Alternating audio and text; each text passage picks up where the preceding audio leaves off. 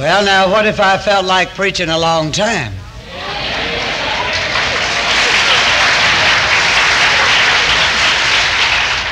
Well, I don't. But I might get to feeling that way. So I wanted to know whether I should obey what I felt. One thing sure, I don't know for sure what I'm going to preach about, but I'm not going to preach on giving. Because I tell you, that's already over with. Glory to God. But oh, aren't you glad for that victory? Amen. Let's give the Lord a hand clap.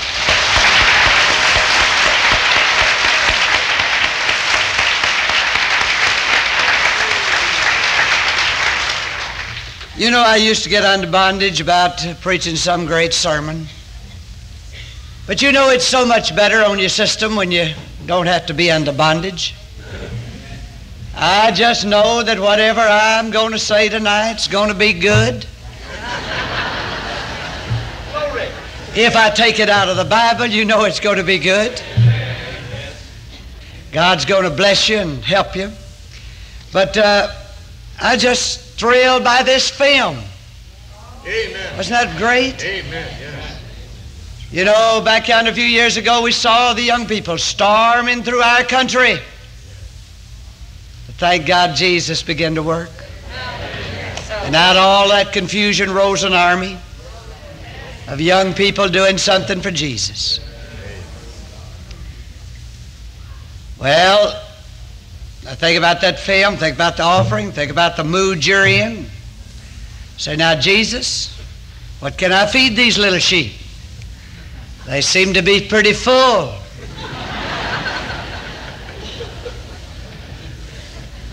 Of course, I see a few old goats. They always need something. But maybe I'll just preach a sermon, or talk a little bit. I'm not going to preach a sermon. Keep on talking, I'll talk myself out of preaching. From 1 Timothy, just exhort you a little while tonight. You just have to recognize my ministry is in the Holy Ghost and the baptism and the gifts and all of that. And no matter which way the service goes, I just have to kind of bring it back to what I'm called to preach about. Amen. You know, if you stay in your own stream, you're all right. Yeah, that's right.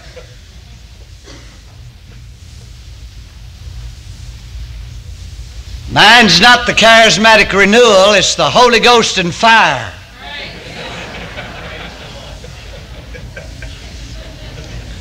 Tell you, brother, when I first heard the word glossolalia, I said, well, what in the world is that? And I had it and didn't know it.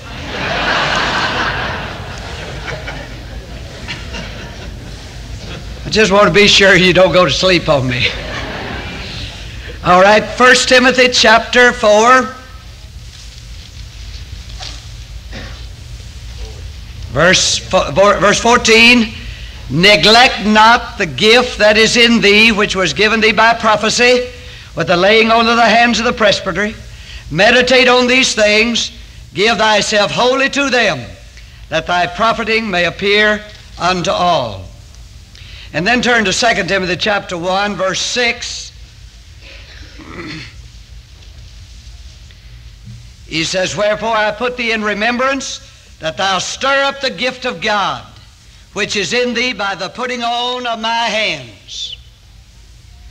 And I want to talk a little while to you wonderful people who are saved and filled with the Holy Ghost about stirring up the gift or the gifts of God that God has ordained to work in your life. Will that be all right?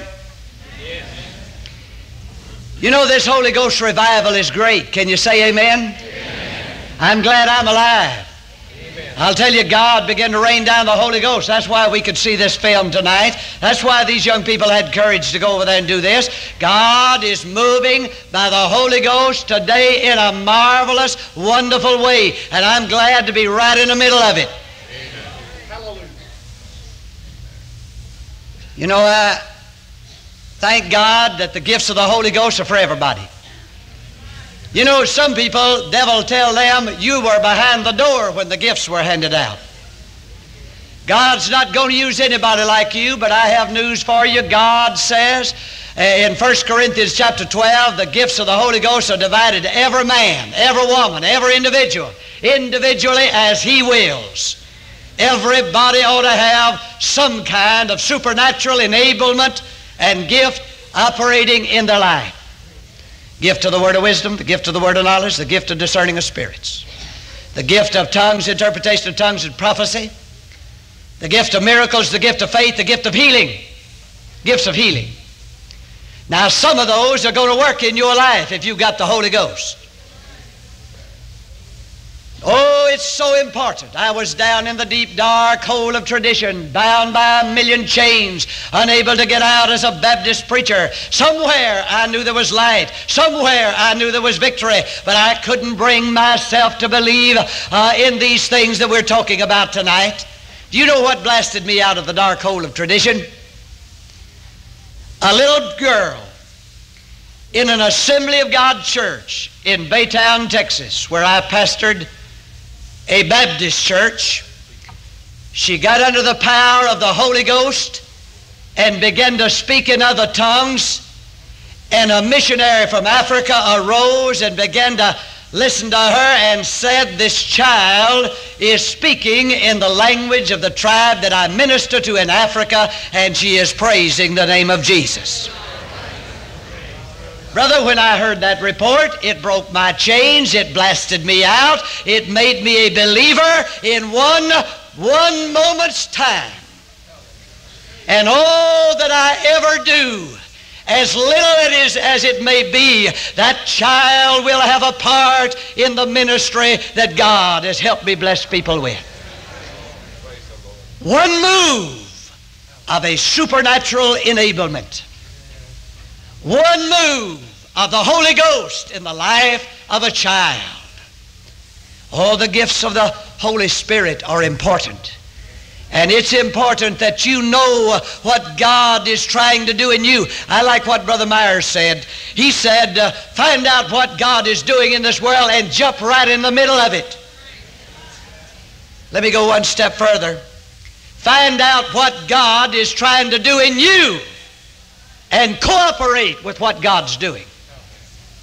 You know, when I got the Holy Ghost and found out the gifts were real, I tell you, I just worried God to death. I mean to tell you, I just walked up and down in my study. I said, give me the gifts, give me the gifts, give me the gifts. Not one, not two, every one of them. I want them all. I was a hog. But brother, I want to tell you, I had a desire. I'd been dry long enough. I'd been left out long enough, brother. I wanted all of them. And I tell you, I'd just pray there and pray there and pray there. I didn't know what God would do. I'd really, in my mind, as I prayed and sought, and I said, Lord, give me that gift of faith and miracles and healings and prophecy and tongues, interpretation. I just named them all, and I just begged day by day. I wanted the gifts, I wanted the gifts, I wanted the gifts. How many of you want the gifts? Well, I tell you, here's sort of what I thought had happened. I figured that as I was kneeling there, that God probably would send a little angel about the size of a fairy, and he'd have a little magic wand in his hand with a star on it, and he'd come and ding me on the head. And he'd say, ding, I now give you the gift of faith. Or ding, I give you, and I just could picture stars coming out of my head, you know. That's literally the truth. I kind of had that idea. I can imagine Gabriel. God said, Gabriel, look down yonder at that ding-a-ling wanting to ding.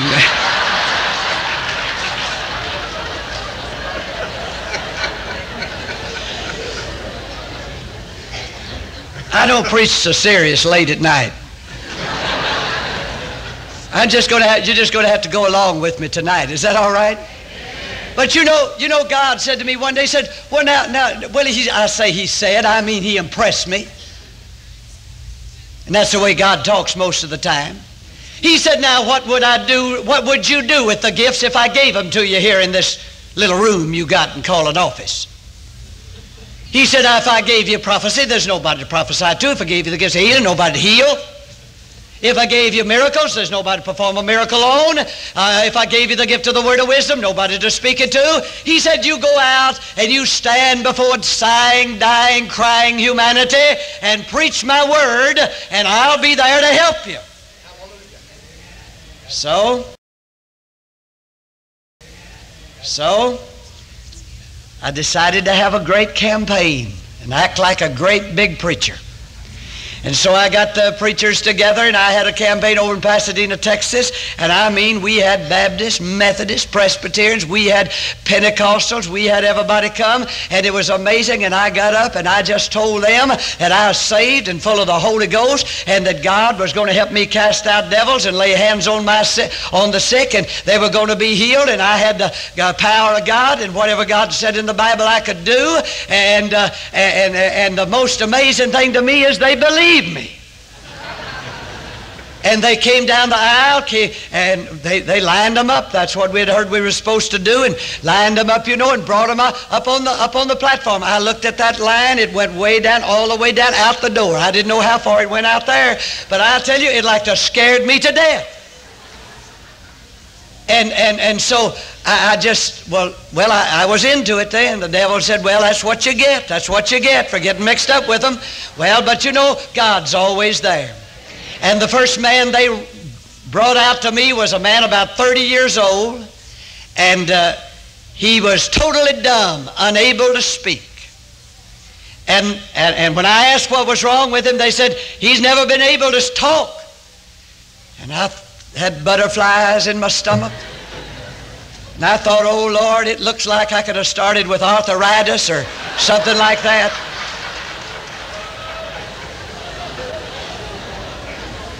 But God knows how to get things done. And the Holy Ghost reminded me that I had power over all devils. He said, in my name you will cast out devils. He said, I give you power to tread on serpents and scorpions, and power over all the power of the enemy, and nothing shall by any means hurt you. And I looked at that man and spoke to that devil in him, and I said, you dumb devil, you come out of him in the name of the Lord Jesus Christ. And I put that microphone up to him and said in his good ear, say, thank you, Jesus. And he said, thank you, Jesus. And I tell you, the meeting was on.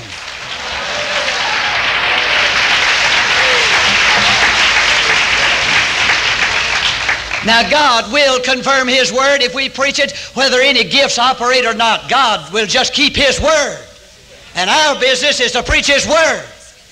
But in the same way, God does impart certain gifts in our life, and they begin to rise to the front. Now, the thing I'm encouraging you tonight to do is watch what God's doing in your life. See which gifts He begins to manifest, and then cultivate that. Stir that up. Don't be a hog and run after everything else. Pay attention to what God is doing in your life. A lot of people, God will begin to work on them with the gift of tongues, or the gift of the word of wisdom, or the gift of miracles, or the gift, and they'll just say, thank you, Jesus, but I'd like to have a little more now if you could just get this going for me. It says, stir up the gift of God. Meditate on these things. Give thyself wholly to them. I often say this, one thing about Oral Roberts is that when he saw a gift operating in his life, he cultivated it and stirred our generation by the power of God. He never tried to get off in any other area. He stayed right with that. And if you begin to see something begin to come forth in your life, some manifestation, pray over it, fast over it, cultivate it, look to it, meditate on it, and say, God, I appreciate it. I thank you, Lord. Now, some people have God by the Holy Ghost begin to move in them, and they give a message or two in tongues in the church, or a prophecy, or a interpretation, or some manifestation like that. And it may be in the next service they'll miss the service and be out in some worldly place, maybe looking at a picture show. Brother, that's a tragedy. If you got any spiritual things working in your life, you better cultivate them. You better be in church where God can use you and out on the street where God can use you. Don't you give yourself over to some worldly attitude and action. Cultivate what God is doing in your life. It sure does get quiet when I talk about the picture shows. Are you picture show goers? But you know, it's been rubbing me the wrong way later, Brother Claude. I've been finding a lot of people claim to be full of the Holy Ghost just getting out in places I wouldn't even go as a Baptist.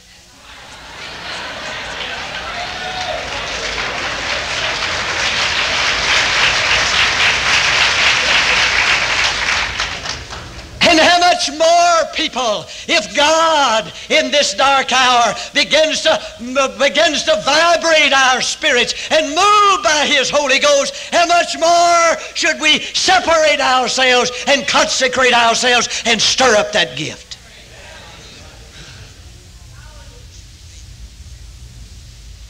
Now, I don't have all night to preach, so I'm going to have to leave some of my thoughts out here, but I'll just kind of hurry along, be sure I get around to some things that I do want to say. Well, now, you're going to make some mistakes.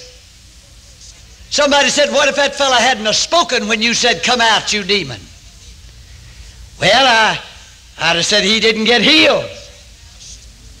I'd have said, I'll try again another time, or come back tomorrow. After all, brother, every time you move in God, you have a chance to fall on your face. You got to have faith, and you got to not worry about what people are going to think. Amen. Don't be afraid to say, I missed it, I'm wrong, I'm sorry, it didn't work, I'll have to do better next time. Now, the gift that began to operate in my life from the very beginning was the gift of the word of knowledge. And I didn't even know what it was. I was praying for all these things. When one came along, I didn't even know what it was. See, I was just a Baptist. Remember one time I preached on 1 Corinthians chapter 12 in the Central Baptist Church of Baytown, Texas, on the gifts. Man, I tell you, you talk about getting confused. I talked in that chapter, and I relegated healings to the doctor, prophecy to preaching. And I ran out of something to say about some of them, and I got so confused. I said, folks, I don't know what this means.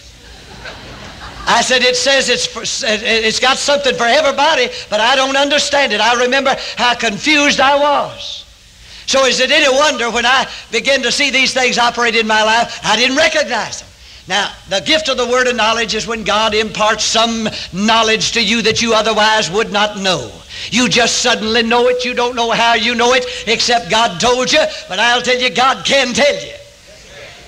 But you see, when it first happened, I remember I was in Florida, and I was sitting on the platform of a church, going to give them a testimony as a Baptist, how I received the Holy Ghost. And while I was sitting there, something just like a television set went in front of me, and I saw a jawbone and a tooth on the jawbone. Looked like it was dug up out of the grave. Brother, if you don't think that'll set a little Baptist heart to take it. Sitting there quietly ready to preach your little sermon or give you a testimony and see something like that float by.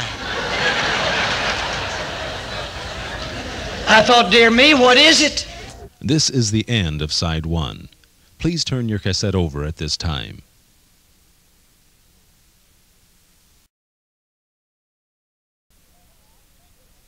Somehow, something told me it had to do something with that service. So I got up there just as ignorant as a Methodist in the Vatican, you know. But you know, I said, you know, I'd like to ask something before I preach. Is there anybody here that's got any jaw trouble? Nobody had any jaw trouble. I said, anybody got any gum trouble? Face trouble? Head trouble? Man, I was getting desperate.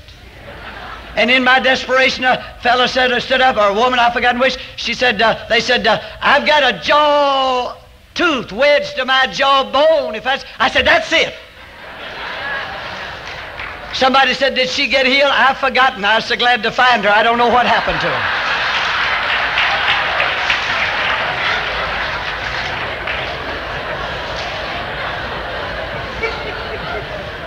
But I didn't know. You see, God was beginning to move this way. Now, it's funny now, but it wasn't funny then. And I don't mean to be light-hearted about the gifts of God, but you know, we learn by doing. And I still didn't understand. I came back home and I went to a church with AC surrounds, just packed out. Down there in Houston, I was sitting there right in the center section like a good little Baptist. Didn't know that preacher, didn't know anybody in the church. I was sitting there, and so help me God. Something passed right in front of my eyes, 2 lungs with a spot on it, one of them. Said AC, I said, I just saw 2 lungs go by.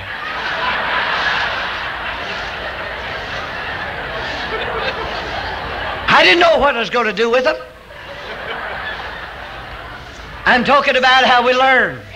How we learn. He said, get up and tell the people. I said, oh, no, I'm not getting up in this Pentecostal church. And then I was ashamed, and I said to myself, I said, now, Lord, if you want me to tell this, you have that preacher call on me. He didn't know me. And he turned as soon as I said that in my heart. He said right there, is your name John Osteen? He said, I'd like to have you say something. I got up and told that. You know, a woman jumped up. She said, I've been to the doctor today to look at my x-rays, and that's the very thing. And we prayed for her, for God to heal her. Praise God. God knows what He's doing. And I've seen this work. I've seen God bless, and it's not something to magnify you or to lift you up. It's something to give you direction. It's not something to talk about and brag about. It's something whereby the Holy Ghost works in our life. Now, what am I going to do? Go over yonder and sit in a dance hall and think about it? What am I going to do? Spend hours before gun smoke well, I haven't looked in so long. I don't know what's on now. Annie, get your gun or whatever else is on there. What am I going to do? Fill my mind with all this trash and all of the garbage of the world and just before it closes get the 10 o'clock news and get all of the murders and the rapes and the war and then lie down and say, Lord, help me to sleep sweetly. Is that what I'm going to do? No, I tell you, brother, we've got to get alone. We got to pray. We got to fast. We got to thank God for the move of the Holy Ghost. We got to cultivate what God has put in our lives. And I've seen this work so wonderfully. So many times God has blessed. He's warned me. He's saved my life. He's helped me. He's done many things because I just majored on developing and meditating on what God is trying to do. Now, that's not the only thing that ever operates in my life, but that was one of the first things. But you see, we ought to cultivate. We ought to cultivate. Oh, when we go to church or when we go out to serve, you don't just have to go to church to be used of God, but when you get up in the morning and say, oh, God, I remember now, you have used me in this gift or that gift or prophecy or something. Oh, God, today I want to keep my heart clean. I want to pray. I want to seek your face. I want to be ready to be used of you wherever I am today, and you'll be surprised. I'll tell you one time how I missed it. We were in a department store, and my wife was spending all my money. And while she was talking to this sales lady, the Holy Ghost said to me, something's wrong with that woman's leg. It didn't look like there's anything wrong with her. You know, first thing we do is just looking around, see if you can see. But God will tell you things you can't see. And I had a deep impression that I ought to pray for because of her leg. Saleswoman. But I didn't do it. I didn't tell her what the Lord told me. If I'd have just walked up there and said, you know, I don't know whether you're a Christian or not, but I'm a Christian, and the Lord knows everything, and I'd just like to encourage you that He loves you. In fact, He loves you so much that He told me something's wrong with your leg, and I'd like to pray for you. Well, you say, what if nothing was wrong with her leg? You'd say, excuse me, I missed it. But you know I didn't do that. But finally, I just kind of sidled up to her after we all got. I said, have you ever had any kind of disease or anything? Just asked, oh, yes, she began to tell me all about her legs. Something happened to her. See, but I didn't have enough faith then to pray for her and tell her God told me anything, you see. I just talked it out and went on. But God can work in a department store. God can work in the grocery store. God can move by the Holy Ghost and reveal things to you that you need to know. I remember one time I was in South America, and I had two services that day. One was in a Spanish church at 11 o'clock, and at 12:30 I was to go to a Trinidadian church where the black people from the Isle of Trinidad were to gather. And so I was praying in my hotel room there. In fact, I went in the bathroom, closed the door, and prayed. And as I was praying there, suddenly I began to intercede in tongues. It's just like just a rapidity of tongues, just real fast, you know. And when this happens to me, I'm just caught up in the Spirit. I mean, you just don't pray that way ordinarily in tongues. It just comes like a machine gun. You just lift it up almost like in a trance, you know, but you're fully aware of what's going on. Well, this hit me, and I just began to pray and praise in tongues, and I knew God was going to intercede there a while through me, you know. And while I was praying in tongues, suddenly the word of knowledge began to be revealed to me, and also by revelation, God began to show me something. I saw standing before me a black woman. If I had seen her on the streets of Caracas, I would have recognized her. And as I watched her, I didn't realize I was seeing a vision. I thought it was in my imagination, you see. It's almost in the same area. You know, it's just a spiritual thing that you have to take by faith anyway. But anyway, I watched this while I was just praying in tongues with a real fervor in my spirit. And as I watched this black woman, suddenly I saw in one of her eyes just crossed. And then I realized that I was seeing something from the Lord. And as I watched her, directly a python, a snake, just curled right up in front of her, just like this. Just like that. And the Holy Ghost said to me, this woman has a child that is crippled in its legs. It is caused by witchcraft in the home. Cast out the spirit, and I will heal the child. Well, you know, I just couldn't wait to get through at those little brown-skinned people and get over to those black. I just said, well, I love these little brown-skinned folks that I'm going to preach to at 11, but I'm looking forward to that 12:30 service when I know God's going to do something. So I went to the Spanish people, you know, and we were on the platform, and we were singing choruses, you know, and I was looking at those golden, beautiful faces and thinking about those black ones I was going to see. And I looked to my right, and right in the midst of those golden faces was the blackest little woman you ever saw, and one eye crossed the very woman that I saw in the vision. There wasn't a child sitting beside her. I didn't run out and grab her by the nape of the neck and begin to shake her. I went ahead and preached the Word of God. Any revelation you got, it'll hold a little while. Let God's Word. You don't have to jump up in the middle of my sermon or somebody else's sermon and do something on the spot. Let the Word of God go forth. You can hold what you got. Somebody said, I just couldn't help myself. Let me tell you something. You can help yourself. It's the Holy Ghost. So I just went ahead and preached the Word of God, and after it was over, I said, through the interpreter, of course, I said, would that little woman over, that little black woman, stand up? She stood up. Wasn't a child near her. I said, the Holy Ghost told me that you had a child that was crippled in its legs.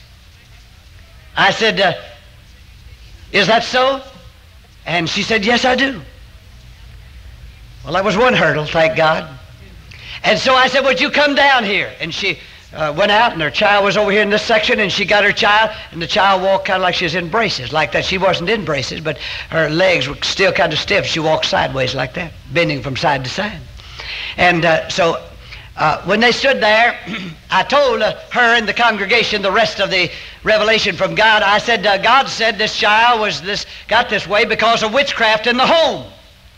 And that woman got so excited, she began to say, no, no, no, no, no, no, no. Of course, she was a good spirit-filled woman, Christian woman, full of the Holy Ghost. And I said, well, now, God told me that it was because of witchcraft in the home. No, no, no, no, no. She got violent. Not angry, but I mean she was definite that she wanted me to understand. I said, well, you all sing a chorus, and I'll get down here and talk to her, and we'll find out who's right, God or her. And so while they were singing, I got down and I said to the interpreter, I said, now, little darling, I said, I didn't call you a witch. I didn't say you were mixed up in witchcraft, but you tell me the story. She said, Brother Osteen, she thought I was referring to her, that she was practicing witchcraft, you see. She said, Brother Osteen, my husband was a spiritualist medium, communicating with the so-called dead with all kind of incantations, and we lived in that hell in our lives, and we had many children. All of them hated what he did, except this child. She loved it, and she got crippled while he was still with us, and he's been gone many years. Don't tell me God doesn't know what he's talking about. I'm glad to report to you that I cast out the demon and that child walked normally. Praise God, healed by the power of Jesus Christ. Let's lift our hands and praise the Lord. Oh, thank you, Jesus. Oh, thank you, Jesus. Oh, thank you, Jesus. Thank you, Jesus. Praise the name of the Lord. Thank you, Jesus. I could go on and on and on, giving you illustration after illustration, explaining to you how God has blessed in this area of my life. But I'm saying this, it's up to me to stir up this gift, to be aware of it, to be keenly sensitive to the moving of God, to tune my ear, to be ready at the slightest moment that God would want to get my attention, so I'll understand what most of the time, God's dealings with me is just like a little atomizer with perfume in it. You just give it a little puff, you know, and you can smell it a moment, but it's gone. If you don't catch it right then, it's gone. You got to be sensitive and latch on to it right then while God's talking to you. Now, many of you people sitting in front of me, you've never had a spiritual enablement. You have the Holy Ghost, but you've never had anything at all move in your life. I say to you, fast and pray. I say to you, don't you settle down on your knees. Don't you settle down and give up to a life like that. God wants to thrill you and bless you and feed others by using you as a channel of his divine supernatural gifts. And if God has been moving in your life in a certain area, he says here, stir up the gift. Stir up the gift. Stir it up. Think about it. Meditate about it. Read about it. Read everything you can find in the Bible. Talk to others who have that operating in their lives. Wait upon God and let God begin to use you more and more. And then when he does use you, find out where you missed it and didn't miss it. Analyze it. Lie down at night and meditate on the day's activity, and you will learn to grow in the gifts of God. And who knows, one mighty gift will change the course sometime of a person's life, a family's life, the life of a church, or a person, or even a nation. I wonder tonight if you're glad that you have the gifts of the Lord working in your life. How many of you ever had a manifestation at all? Would you put up your hand? Have you taken that lightly? Does it thrill you? Do you know that you're rich? Do you know that you are rich to have God move and thrill your human flesh and bless others through you? You're going to have to be different. You can't wag your tongue and criticize everybody. You can't have ugly, evil spiritual attitudes in your life. You can't enjoy the pleasure of carrying grudges and being ugly and losing your temper. You can't leave your Bible and just visit it once in a while and leave prayer until you're ready to pray. You've got to cultivate yourself and cultivate that gift that's in you. And as you fan the flames, you know many people who have gifts operating in their life, they're just crying and praying and walking the floor, wanting God to lead them and open doors, and yet they'll just leave that gift dormant in their life. You know what opens doors? Not degrees, not college education. The thing that opens doors is the operation of the gifts of God in our lives. You know, ever since I got the Holy Ghost, nobody ever asked me if I went to college or seminary. They don't even care whether I'm ordained or not. All they want to know is, can they get some help? Can they get some help? And I tell you, my brother, if you will cultivate, my sister, my brother, if you will cultivate the spiritual gifts of God in your life, you will never lack, because humanity is suffering, sighing, crying, and dying, and they're looking for somebody who can be used of God, and they'll surely welcome you if you let God use you in that manner. Well, I think that's long enough and a pretty good sermon.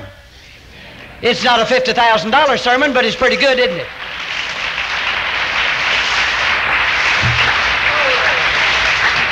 Let's lift our hands and praise God for the Holy Ghost and the gifts of the Holy Ghost.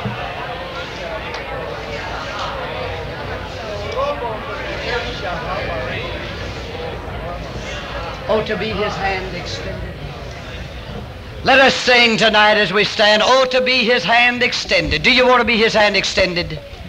How many of you do? Say amen. Amen. All right, let's sing it with all of our heart. Praise God. Mean it from the depths of our soul. Oh, to be His hand extended, reaching out to the oppressed. Let me touch Him, let me touch Jesus, so that others may know you and be blessed. Oh, to be His hand extended. Reach out now, reach out to the Lord.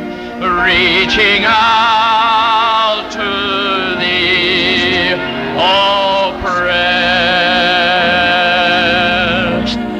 Let me touch Him, let me touch Jesus, so that others may know and be blessed. You know, dear friends, as we close tonight, if you have a desire to be a servant,